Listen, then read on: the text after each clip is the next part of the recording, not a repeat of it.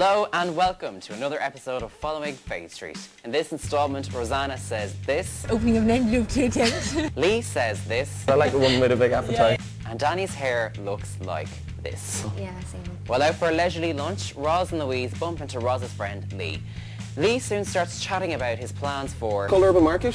It's kind of like a new food concept with bars, restaurants. Yeah, we get it. This is Faith Street, not Plug Street. Jesus. Lee then takes Louise on a tour of the building, says Darker trade. a lot, and talks about his plans to create a dog-friendly restaurant, which sounds extremely unhygienic. Meanwhile, in Dublin Inc., Johnny offers Danny and her mysterious off-screen boyfriend, Rakan, a chance to stay in his flat. Two things. We're starting to think that Rakan is a figment of Johnny's and Danny's imagination because we never see him on screen. And also, is Johnny really ready to live with Danny? She can be a bit of a handful. Who do you think you are, like? Seriously? Just saying. Later on in this episode, Louise heads for dinner with Lee to discuss doggy dinners, business plans, Urca, whatever it's called. Darker trade. It's a scintillating scene and we've got some extra surprise footage that you may enjoy. Thanks for coming. We're looking at a few different concepts of also that it's a case that it's on the map as Yeah. one of the Dublin stops in Dublin tourism. Okay, Lee, I don't want to be rude or whatever, but tourists are great. So I think you should tap into what's really big at the moment, emigration. You seem very strong-headed, if you don't mind me saying, and you seem to really have your head on your shoulder for 23. Well, Lee, I've always been a business head.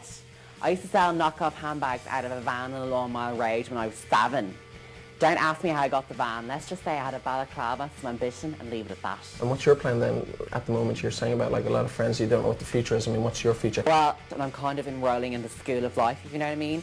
As in, I spend all day on Facebook in my pyjamas watching Judge Judy and crying down the phone line to potential employers. If you were to set up your own business, you could afford to run it at probably a lower rate. That's interesting. I do have a lot of those handbags left. I could call them vintage and sell them out of a van.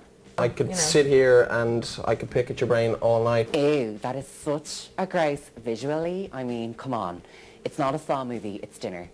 I'd say pretty much I'm saying you're on board. Congratulations. Nelly, congratulations to you. Congratulations to you. Louise there, proving that she's just like Bill Cullen, but with better dress sense and a bigger set of jugs. We'll be back tomorrow for more awkward dinner dates, mysterious hair choices, and all the funny bits in between. See you then. Shut up, that's awesome.